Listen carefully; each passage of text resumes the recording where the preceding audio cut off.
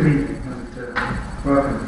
104 years ago, the Kentish antiquarian Ralph Griffin read a paper on the heraldry of the Canterbury Cloister to a Thursday evening meeting here at the Society of Antiquaries, and we've actually got the attendance register on there if anyone should be interested to see who actually came along. 6 days earlier, the artillery on the western front had temporarily fallen silent following the conclusion of the Second Battle of Artois, in which more than 100,000 men died. Griffin had many interesting things to say, and when his talk was published in Archaeologia, it carried a detailed appendix which comprised the first in-depth scholarly analysis of the cloister shields. But Griffin was only laying the foundations. There were important questions for which he could not provide unambiguous answers, such as when did the building take place, who was responsible for the overall design, and how was the cloister constructed. During the last 2 decades, some important new works have appeared on the history of the cathedral and its precincts, but relatively little could be said about the important national monument which is the cloister. Was it a royal project? King Henry IV, of course, chose to be buried at Canterbury, and there is an abundance of royal heraldry in the cloister. Was it perhaps the work of a royal herald? Or was it a row of benefactors, as my friend Cecil Humphreys-Smith has always maintained, who you see in the picture on the screen? It was he who first introduced me to the cloister in February 1983. It cannot be a straightforward roll call of people arriving in Canterbury and giving money to the cathedral, because with the solitary exception of the Bay of Christian monarchs, there are no foreign arms here, despite the fact that the cathedral was still a major centre of pilgrimage at the time. Why was it another 90 years before someone else came to pick up where Griffin left off? I will attempt to answer all of these questions during my talk.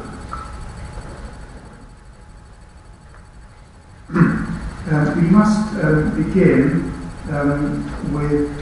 by understanding a little bit of the basic geography of the cloister, and you'll be getting to see this slide again, so don't try and memorise it all now. I'm going to begin by talking about the South Walk, but important to realise this lies against the cathedral nave, and that here we have the all-important martyrdom of Thomas Becket in the transept and the chapter house on this side of the cloister.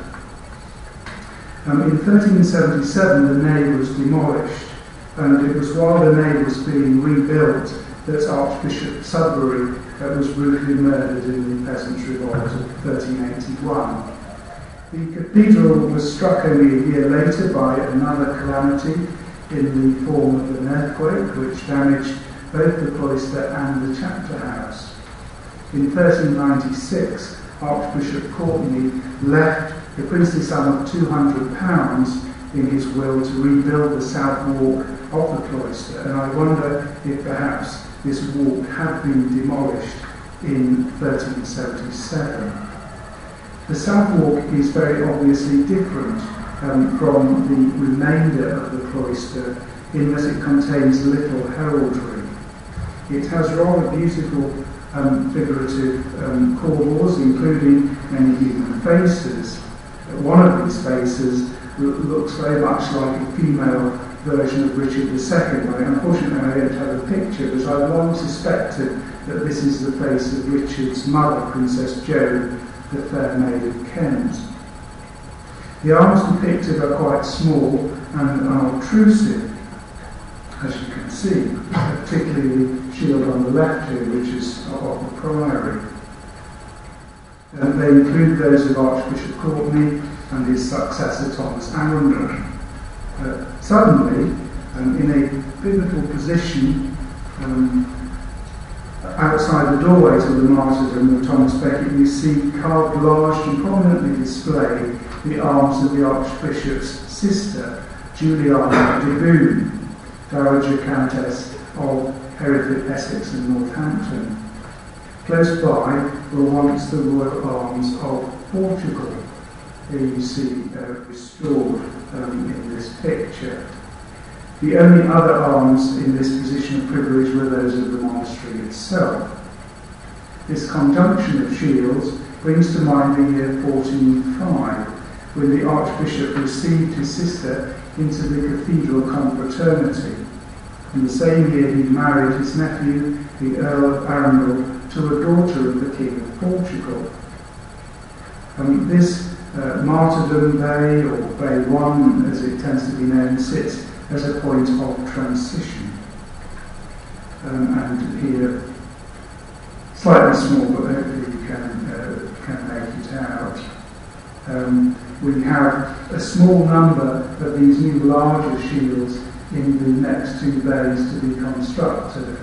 Here in Bay 36, we have the arms of Fog, and in Bay 35, importantly, we have the arms of Mohun, or Moon.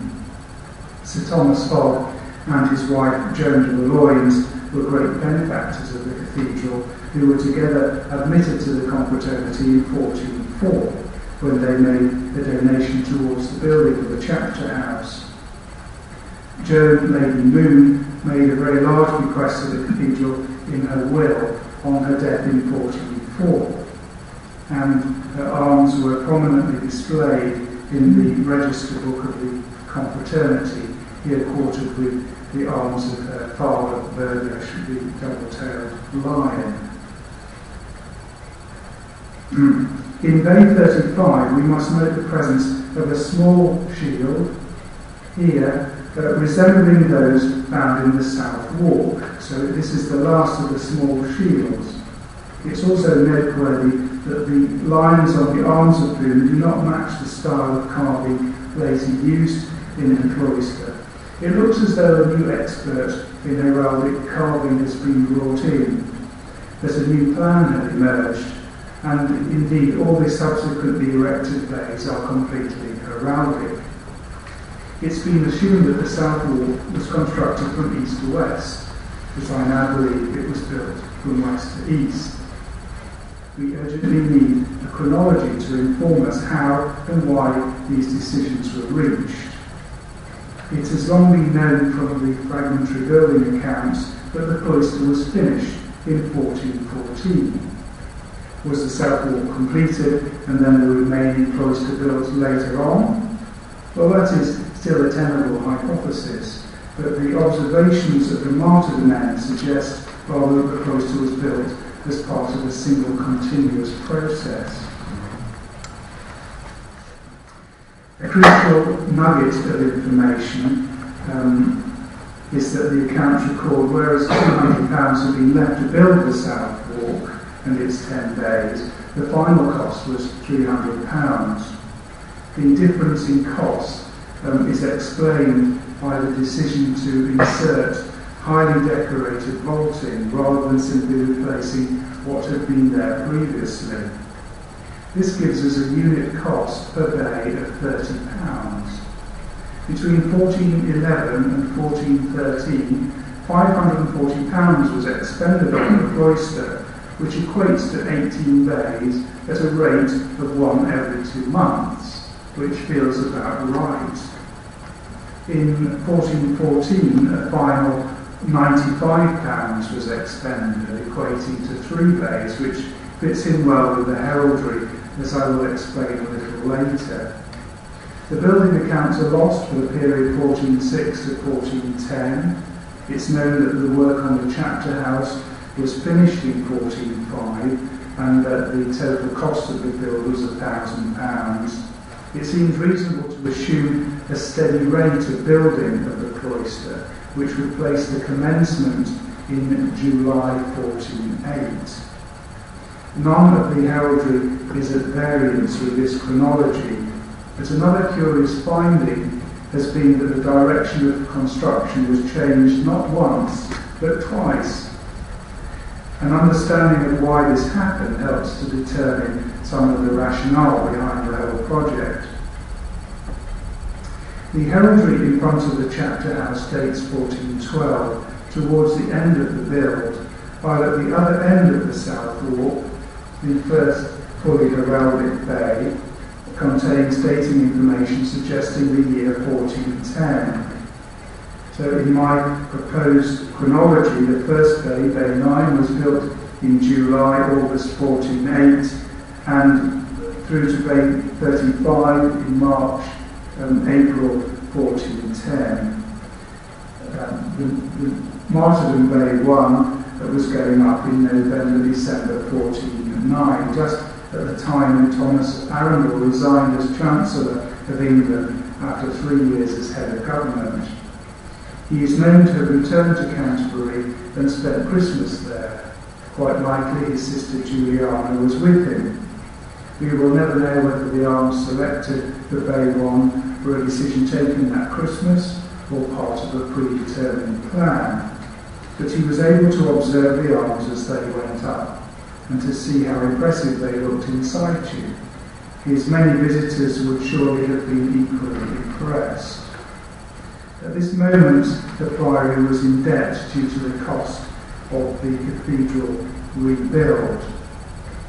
Archbishop Arundel knew about using heraldry to solicit donations towards building works. His time as Archbishop of York coincided with the first usage of heraldic bosses in the vaulting of York Minster, and the first use of the same idea in the Canterbury nave rightly follows his transfer to Canterbury in 1396. Very quickly, donations began to come in on the understanding that the donors' arms would be placed in the cloister. Now, the only possible reason for switching the direction of the build in 1410 would be that already the idea of a row of arms in stone had emerged, with something special being needed for the important bays outside the chapter house, for which more time was needed to prepare. Here we see Bay 10 not as it looks now, but as I believe it looked at the end of the medieval period, about 100 years before the first surviving antiquarian records of the cloister. Time prevents me from going into detail about some of the interesting dating material in this bay, but there is a predominance of arms of Kentish families, these being the first to the opportunity to make donations, perhaps being at hand when the new plan was devised. The most significant dating shield in Bay 10 is that of Master John Kington, here, a very wealthy cleric who was personally clothed as a monk by the Archbishop in March 1410, which must have provided the occasion for a significant donation, and this bay began to be constructed in June 1410. Although, as with any row of arms, there are random aspects to how the arms were collected, a careful study of every shield in the cloister with close observations of the connections between them reveals that this row of arms is highly structured. It evinces a guiding hand, and without a scintilla of doubt, that guiding hand was Thomas Arundel's. It was not the king, nor by extension could it have been the work of one of the king's heralds. We sit here in a period just before heraldry became carefully regulated by the crown. It was Henry V who first gave his heralds territorial responsibilities and who appointed the first Garter King of Arms. The Archbishop would have been familiar with manuscript rows of arms, which traditionally began with kings and saints, followed by the nobility, and then by knights and squires. Depending on the status of the person for whom the roll was compiled, his own family might either precede or follow that of the kings and saints, or might almost inconsequentially be hidden among the knights and squires.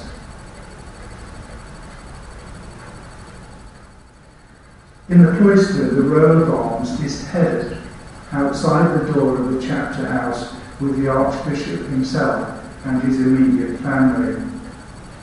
In the adjacent bay is a very special bay dedicated to the recently deceased King Henry IV, of which more later, which I call the Bay of Christian Kings. Counting down from the Royal Bay, in sequence of construction, we have a Beaumont family bay, the Archbishop's mother having been first married to Lord Beaumont, a Mowbray family bay, the Archbishop's niece having married Sir Thomas Mowbray, the Earl Marshal and Duke of Norfolk. A Leaventhorpe family bay, the Esquire John Leaventhorpe being a key figure in the royal administration who worked closely with the Archbishop. And finally, a Poynings family bay, Lord Poynings being the most prominent of the Archbishop's knights who waited upon him on ceremonial occasions. The second change in direction of the building of the cloister came in January 1413. Until that point, the build was proceeding in a clockwise direction. But following the completion of Bay 25, in November to December 1412, clockwise work was halted and recommenced in an anti-clockwise direction from Bay 34. The evidence for this is that the penultimate bay to be constructed, number 27, includes the arms of Arundel's successor Henry Chichery. Arundel died on the 14th of February 1414, just as Bay 27 was being prepared, having left plans for Bay 26. That he was the sole author of the cloister scheme appears to be absolutely confirmed by the fact that the last bay to be constructed was simply a repetition by reversal of Bay 23, leaving the 5 central shields for a future donor.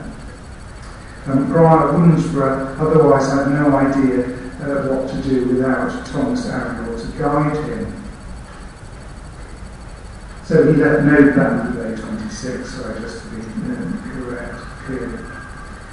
The reason why the direction of build was changed for a second time seems obvious. Henry IV lived with his friend the Archbishop for extended periods during 1412 as his health deteriorated, including more than 2 months at Christ Church Priory. Arundel hoped to complete the bay that he had designed for the king before he died. It was not to be, but I would like to show you briefly why that bay was so special and so affectionately created for King Henry IV. It includes all the places visited by the king when he was Henry of Bolingbroke in 1392, the Holy Land, the Holy Roman Emperor, Bohemia, Hungary, the island of Rhodes, as represented by the arms of the Knights of Rhodes. It included all his realms and territories: England, Ireland, France, Scotland, Wales, and the Isle of Man. It includes the kingdoms of his brothers-in-law and sons-in-law, Castile and Leon, Navarre, Aragon, Portugal, Sweden, Norway, Pomerania, and Denmark. It includes high points in his life: the visit of the Emperor Manuel Palaeologus to England in 1400. Those are the arms of Palaeologus there. His capture of the King of Scotland, we have the arms of Scotland, and the visit of the Grand Master of the Knights of Rhodes in 1409. It includes the 3 kingly saints, Edward the Confessor, Edmund, and Ethelbert of Kent. We have St Thomas Becket. Henry IV was the first monarch to have St Thomas's oil used during the coronation service. We have the arms of St George, carried by Henry for his trial by combat with Mowbray in 1398. And with some doubling up, we can actually put together 9 worthies as well into all this. So Julius Caesar, represented by the double-headed eagle of the Holy Roman Empire, Charlemagne by the arms of France, Godfrey of Bouillon by the arms of Jerusalem, King Arthur by the 3 crowns motif, Judas Maccabeus perhaps by the griffin, Petra of Troy has a very distinguished, very distinctive coat of arms, which is a lion and a throne, which we see here. King David by the harp, which also doubles up as Ireland, and this is the first usage of the harp to represent the Kingdom of Ireland. Alexander the Great, perhaps by the hair of Thrace. We're missing one of the 9 worthies, Joshua, but in this place we have Prester John, which is perhaps an unusual choice, but it has to be assumed that Henry IV had a peculiar fascination for this historical character. The king is dead. Long live the king. Henry IV died in the Jerusalem chamber at Westminster on the 20th of March 1413. The Archbishop buried the king at Canterbury in June. But less than 2 weeks after the king's death, he received into the cathedral confraternity the sons of 2 nobles who had suffered attainder for their opposition to that monarch. They were John Holland, Earl of Huntingdon, and Thomas Montague, Earl of Salisbury. Their arms were placed together later that year in the Mowbray family bay, Bay 30. And here it is, which I also call the Bay of Reconciliation, because it includes the arms of 4 men who were bitter enemies of Henry IV, and who together indicted the Archbishop and his brother Richard FitzAlan, Earl of Arundel, for treason in 1397. This savage act, orchestrated by Richard II, had resulted in the immediate execution of the Earl and the exile of his brother, the Archbishop. One other member of this group of accusers found a place in the adjacent Bay 29, while another had already been placed in Arundel's own family bay. The Archbishop here was showing considerable magnanimity in giving out a clear signal that he hoped the ushering of a new reign would bring about an end to the internecine strife that had so blighted the reign of Henry IV. The Archbishop's exile in France in 1397 was followed in 1398 by that of Henry Bolingbroke, son of the Duke of Lancaster and soon to be monarch. The 2 men forged a strategic alliance in 1399, which brought about the overthrow of Richard II. The extent to which Arundel suffered in that period is underscored by a curious shield placed in his personal Cloister bay. And here it is, and for a long time, I spent a long time trying to work out which family this could possibly be. And then it struck me that we have here the Saltire of St Andrew, and that Thomas Arundel was translated by Richard II to the See of St Andrews as a means of getting rid of him, which of course was outside English jurisdiction. And so it seems to me that the message here is that the sword and the See of St Andrews were my personal Calvary. So the sword may be alluding to the death of his brother or to the revolution, or both. Someone whom Arundel could never forgive was the king's own father, John of Gaunt, who had treated Richard FitzAlan badly in his capacity as steward of England in 1397, and who had sentenced the Earl to death. The absence of his arms from the cloister is striking, given that the king was a generous benefactor. There are 2 instances where his arms are called for, donations having been made by the king's full sister Elizabeth of Lancaster, married to John Holland, and the king's half-sister Catherine of Lancaster, married to the King of Castile and Leon. In both instances, their paternal arms were vetoed, to be replaced by the new royal arms adopted by Henry IV in around 1403.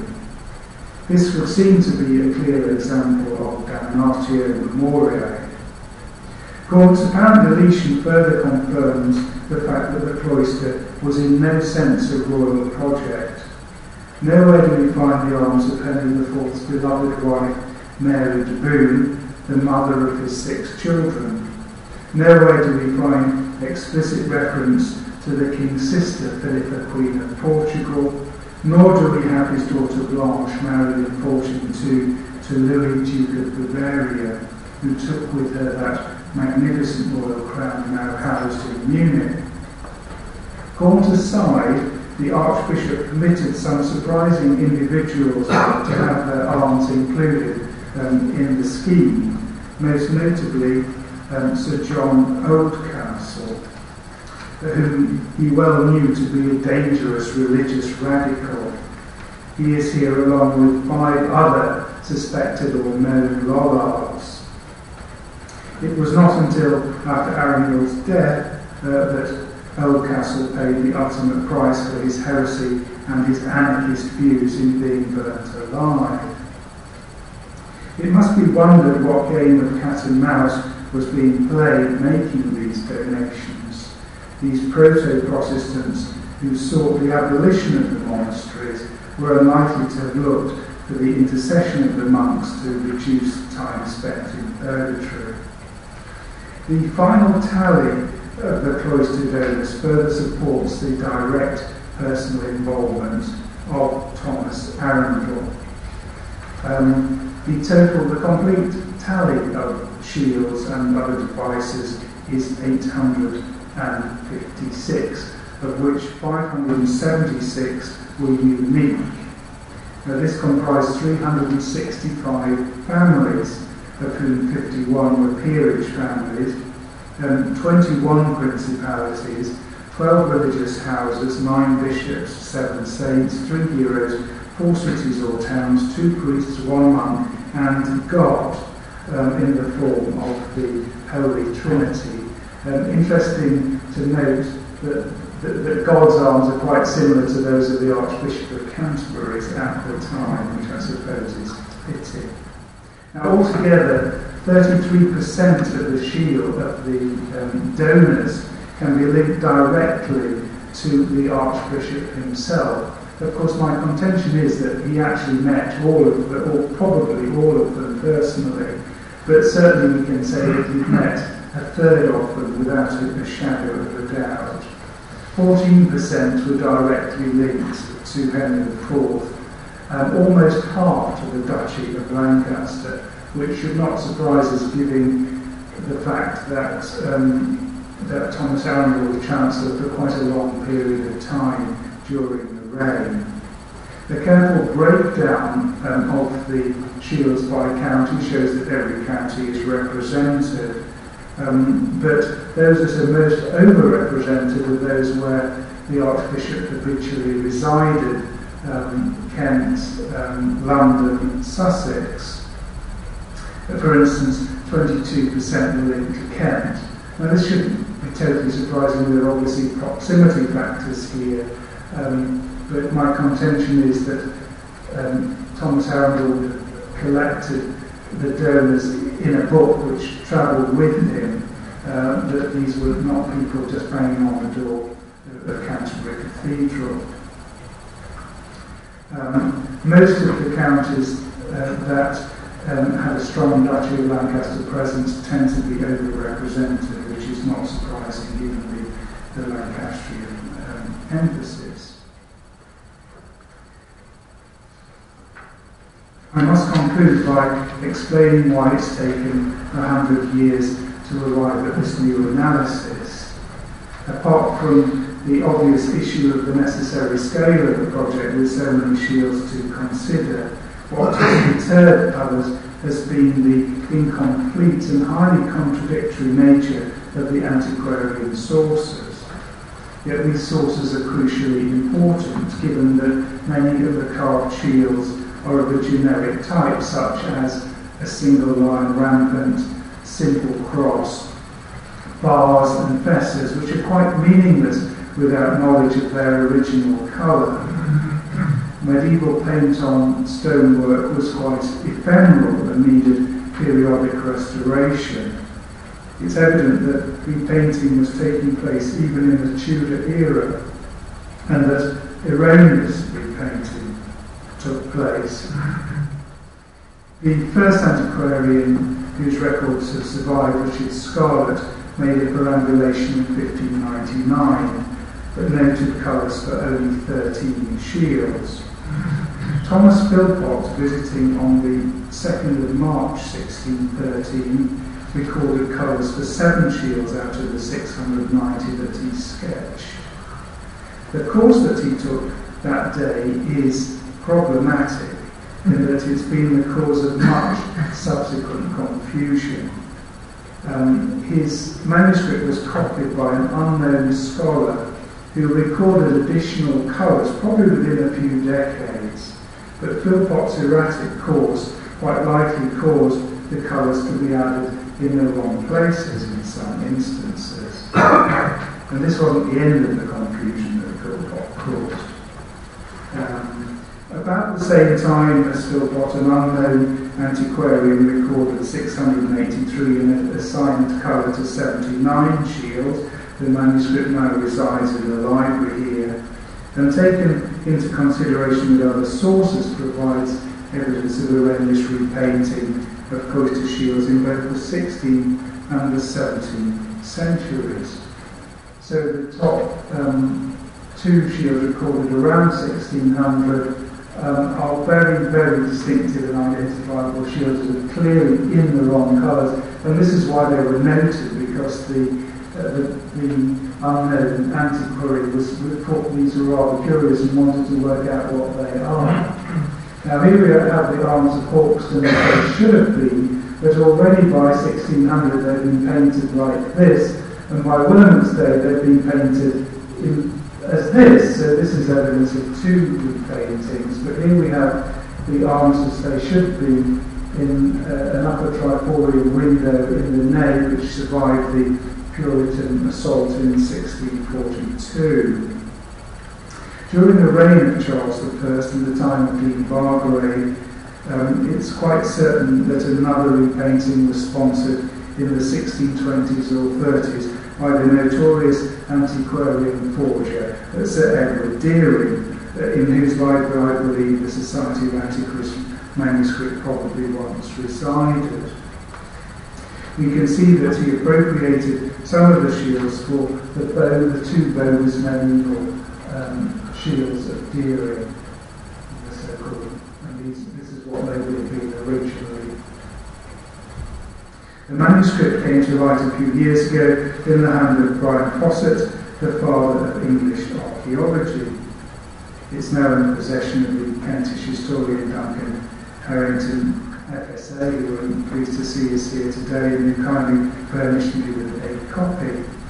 It must belong to the 1750s, when Fawcett collected extensive church notes in Kent.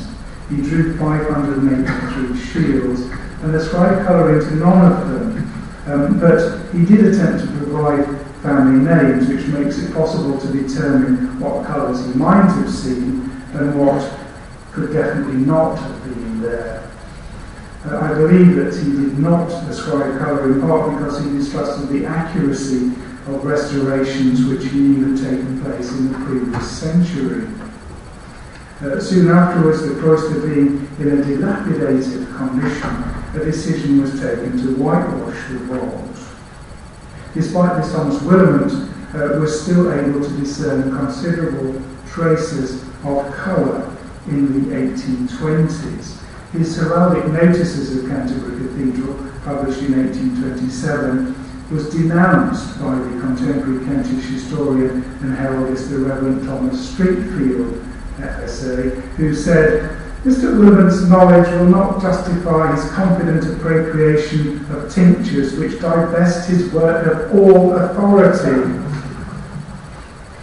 One of the things that Streatfeild took particular exception to were these arms of proud, and this is as they appear today. But all three antiquarian sources all recorded that they had fissures in their mouths. Now this is what Willamant recorded in his book, but clearly this wasn't present. Now what Willamant failed to explain was how he arrived at his descriptions of shields. He completely omitted to mention that he was using the antiquarian sources in order to do a kind of a reconstruction. And this has caused real problems, or even more problems than Philpott has caused. Now, the problem was that he incorporated contradictory observations, applying many of them to the wrong shields in the wrong bays. And it took me many years to understand exactly what he'd done and how I might still use him as a source. And in the end, I realised that only observations which were uniquely his might have any value. And even then, he had a tendency to ascribe colours because he believed he had identified the family in question. And this is a really rather good example, because he decided that these were the arms of Chamberlain, but this cannot possibly have been the case because the Chamberlains were descended from the Chamberlains of Scotland, but in the 16th century they decided they were actually descended from the Chamberlains of Normandy, and at that point they adopted these arms which were not in use at the time when the cloister was constructed. And in fact the only possibility is that these are the arms of Darcy of Durham, who bore similar arms but in completely different colours. So even when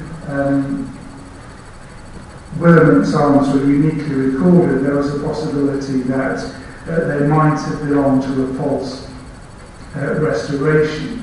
So one of the important realisations was, in extremis, it was okay to ignore Willamant.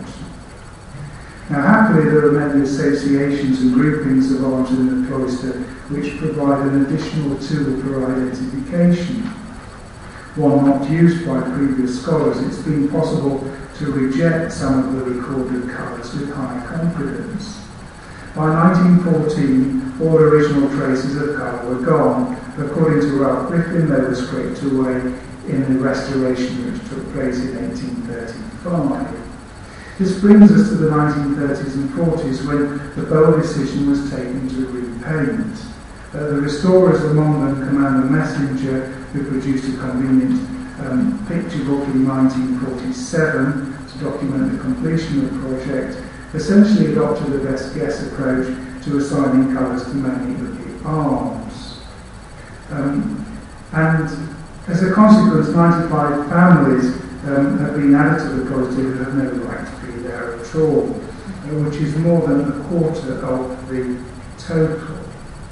Now, to be fair, Ralph Griffin defended Willamant against the Reverend Streatfeild, and what Messenger did was he uncritically accepted a lot of Willamant's false attributions without questioning whether they could be correct or not.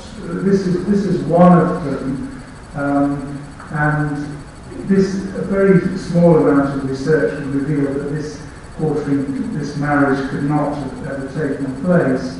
But actually finding out which family it was a much longer job, and this required many weeks of work to actually not just find the family that it might have been, to make sure that no other potential families could have had such a marriage. So I can well see why in the 1930s there was a great reluctance to take on this kind of work. I probably fainted the burden of responsibility of getting it right if the cathedral ever decided to restore the restoration and I was asked to advise. Perhaps things should be left forever as they are. It will never be possible to completely certain about the exact original composition, but I believe that mine comes in reasonable proximity to it. I will leave you with just a few of the many previously unknown arms of which I hazarded an identification. First, the arms which I believe are those of Thomas Chillenden. Happily, these arms are not only present in the cloister, but they're also at the top of the steps leading down to the martyrdom within the cathedral, along with 3 other shields. One of these shields is the arms of the priory, another the arms of Leeds Priory, and the 4th are the arms of John de Shelbridge, who was bailiff of Canterbury in 1489. Now, the arms of Leeds Priory offer an important clue here, because Chillenden, from whence Thomas Chillenden came, belonged to Leeds Priory. The presence of their arms in such a place is otherwise largely inexplicable. The second clue comes from these things here, which have been interpreted as letters M, but I think can also stand for mitres, and the priors of Canterbury were mitred priors with papal permission. The colours are completely speculative, but it seems sensible to include the Benedictine colour of black. Secondly, the arms, which I believe are those of the prominent Canterbury family of Stablegate. Now, why else would someone adopt a horse harness on their arms? There's no family of horse harness, or hames as you might also call it. I've seen plenty of westerns, and the thing that you have outside a stable most commonly is a horse harness.